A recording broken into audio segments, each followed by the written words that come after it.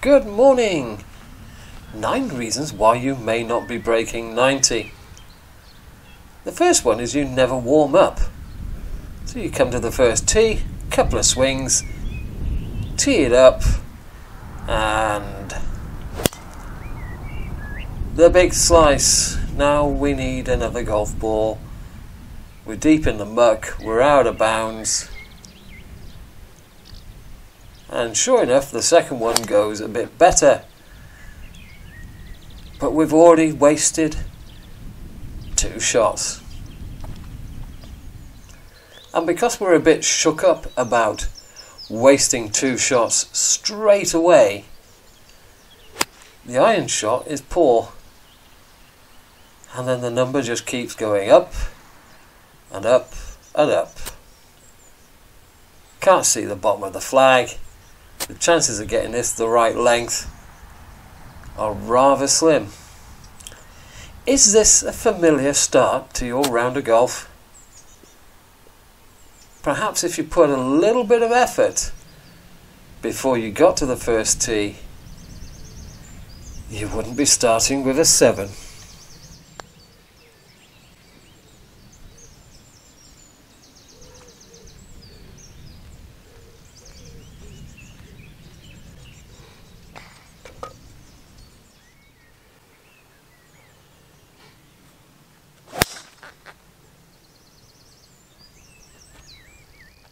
This hole is a dogleg right to left. 75% of the world swing out to in with an open club face. So why on earth have you just tried to manufacture a draw, a shot you just can't play? So on doglegs that really don't suit you, just take a lofted club. That'll get you to the dogleg. Play your shape.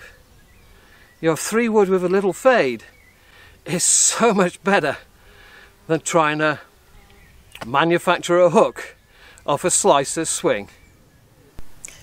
Well, let me play the hole properly for you. I don't need my driver, and I certainly don't need to hit a draw, even though it is right to left. As long as I get over that mound, I'm running down there. And with loft in my hand, the chances of me actually finding this fairway are far greater than trying to manufacture a draw when you can't hit a draw. Ball below my feet, aim left. So it's much easier to play your shot shape on a dogleg than it is to try and get it round the wrong dogleg. But if the shape suits you, have a try. But if it doesn't suit you, then you really shouldn't be trying.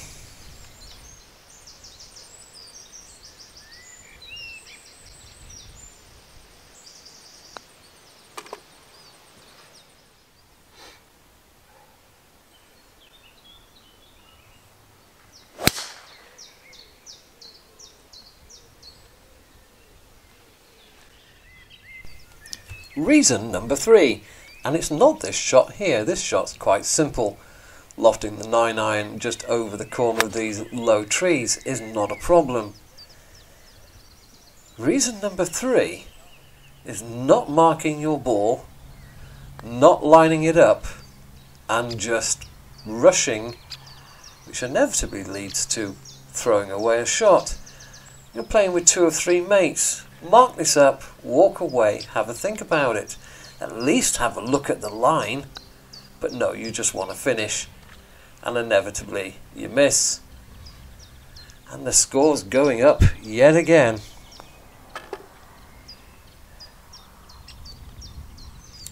So now we go to the next tee. We've got no discipline. Reason number 4, trying to force the score. So forget the iron. Forget the hybrid, out with the driver, and we're in the water and we're taking a drop.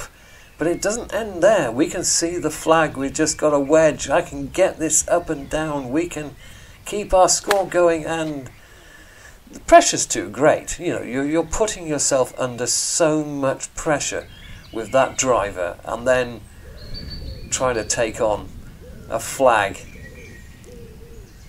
and the head's gone. All you want to do is get off the hole, sell your clubs, quit golf, the inevitable miss. Oh dear. And another. It's time to go home. Now chipping. Chipping with loft. Trying to hit one of those pro skidders up the green with your lob wedge. A shot that you need to practice 5,000 times. Let's try something with a little less loft. Pitching wedge, we can do this.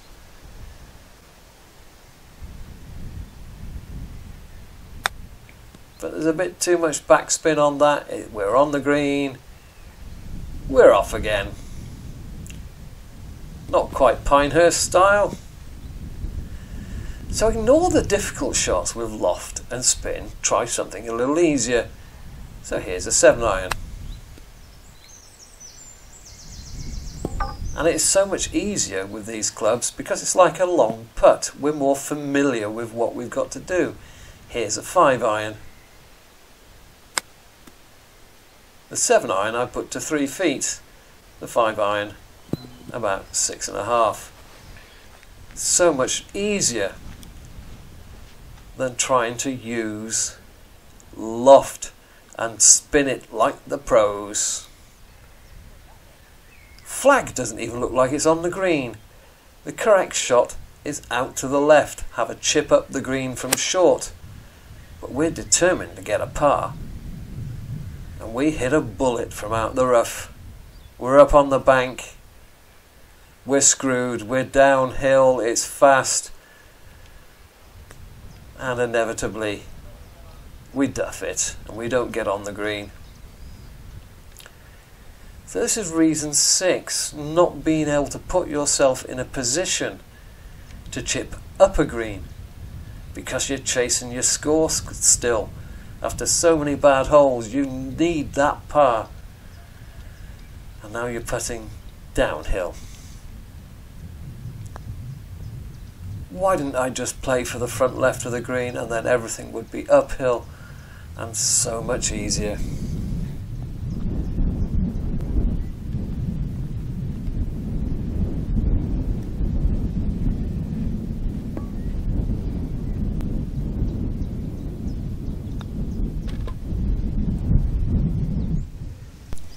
Number 7, taking on dangerous shots. I'm just hitting an 8-iron for the front. I've got loft in my hand. Chances of success are high. Now I'm going to go for the back flag. I'm going to take on this incredibly difficult shot for a high handicapper, and inevitably we miss the green. Now we didn't lose it this time, we got lucky, but we've probably got the worst chip that we've got to play coming up. It's incredibly difficult. Now where's my 8-iron finished? Oh wow. Oh, thanks Mr. Camera. But from here I can chip to any part of this green, including the back shelf.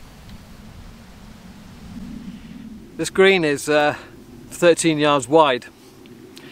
So playing just short of it here, I can chip to any flag on this green. If it's down the front here, I might use my sand wedge. If it's in the middle, wedge. I've just used a 9-iron to get up there on the back shelf. I can certainly get a damn sight closer than somebody who's just missed the green left and right. Especially as down there, there's also lost ball. So there's a huge value sometimes in a green like this that is so narrow. Especially if you've got a shot just coming up to the front edge. Because you're teeing off with more loft, you're more likely to succeed. Reason number 8. Long iron from the heavy rough and the inevitable duff that brings. You know, if I was to ask any of you how good you are with a sand wedge, gap wedge, pitching wedge, 9-iron, I'm sure you would tell me that you would hit the green with it. So why from 232 yards in a crap lie in the rough are you trying to get as close as you possibly can to the green? This is a 8 or a 9-iron lie, and then we'll wedge it on, or 9-iron it on. Let's see. So instead of trying to get as close as we can from an impossible situation, let's do it properly. A 9-iron. And don't forget, this is stroke index 1. There's only the pro in the pro shop who doesn't get a shot. So get it on the fairway. Another short iron, which is quite a reliable club, and we're on the dance floor. Who knows, if you're a 19 handicap or above, you've got 2 shots here. By playing the short iron twice, you actually had a par putt for a net 2. You know what's funny is, as I say, people will claim they're good with their wedges, but then not trust them, not use them. You know, so many times I've seen somebody over 200 yards out, they're in the rough, 2 inches, 2.5 inches of wet rough with a long iron, and they duff it 10 yards. And they've got 10 yards closer, and they duff it again 10 yards. And now they're under pressure. They really must use the long iron now, because their score is disappearing, and they get it another 10 or 15 yards.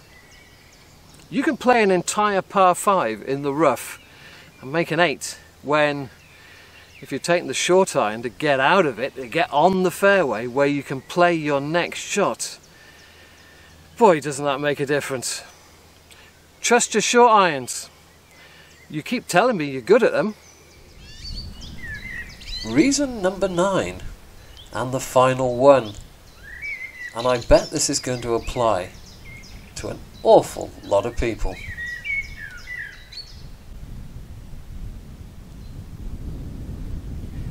This tee box is very wide.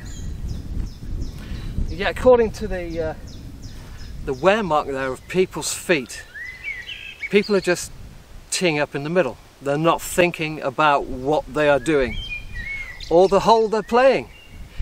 This hole slopes, the fairway slopes left to right. It's a dogleg left to right. So I don't want to be right. I'm going to be blocked out at best and perhaps even lost ball at worst. When I tee up there, all I'm looking at is the right side of the fairway and the trees down the right. So you've got to think about what you're doing. You can use all of this tee box. So use the part of the tee box that's going to create the angles for your shot shape and the angles for the shape of the hole, or just, even if it's a straight hole, the lie of the land, whichever way it slopes. Create angles. Don't just stick it in the middle and thinking. Really. You'd do a whole lot better using the full width of the tee box. Now if this was high on the right, if this fairway was high on the right and low on the left, I might just tee up on the left over here, swing out there and hit into it. But because it's left to right, I feel I need to tee up over here and hit into it. Use your brain. Don't just go autopilot middle of the tee box. I mean, that wear mark where everyone's feet has been, do they all hit a draw? Oh no, they can't do. 75% of the world comes over the top and slices. Well, this is more like it. I can't even see the right side of the fairway from here. But I can certainly look down the left side where I want to go. Here's my routine: practice swing, stand behind the ball. You'd be surprised how many people never stand behind the ball and aim at where they want to go. The reason 9 is using the tee box and actually aiming. Not many people do.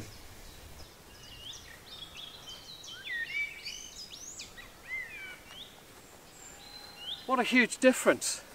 I'm looking down the left, I'm looking at the highest part of the fairway, and I'm going to use that to roll the ball back to the middle. If I tee up just in the middle of the tee, I'm looking at where I don't want to go. Here I'm looking at where I do want to go. Now I'm on the other side of the box, because now I see the shot as being a draw. So I'm going to draw it into that slope. And because I'm a good golfer, or I'm the other 25% who can actually hit a draw, I can even stand outside the box to do it.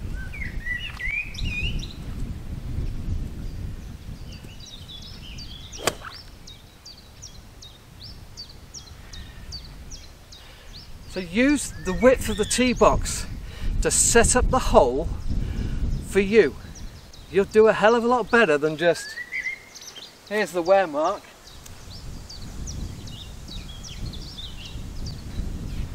I mean, that's just somebody who is not thinking at all. Well, we've done the first part. Now the flag is on the right side of the green behind the bunker, and I want nothing to do with that. With the ball below my feet, it's going to turn left to right, so we let it.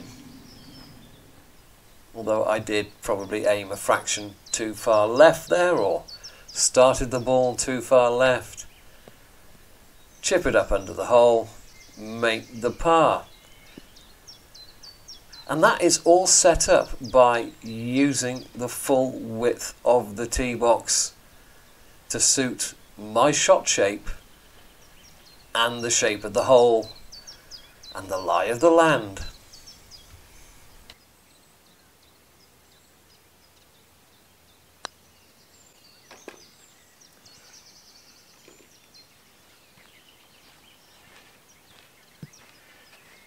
One of the hardest things I've had today is to try and hit bad shots. And some of them, I just didn't quite hit them badly enough. Cheerio. Reason number 5. Not chipping out from the trees, but actually trying to get as close to the green as possible. So we're going to try and fire it through that little gap. Oh crap, that's just gone straight through the middle and way down the fairway. Let's try that again. I'm going to hit the damn tree. Let's hit the damn tree for the camera. So reason 5, not chipping out but being too greedy. Here we go. Oh God, that's gone straight through the tree and way down the fairway as well. How can you miss a tree twice? Bugger. Right, 6-iron up the green. I need to slice this. I need to lose it on the right. Oh damn it, I pured it. It's right in the middle of the green. I have to try another ball and slice that. Right, snap hook required. Job done. Now all I've got to do is talk about it and not muff up my words. This hole's a dogleg right. Not only that, but the ground goes left to right.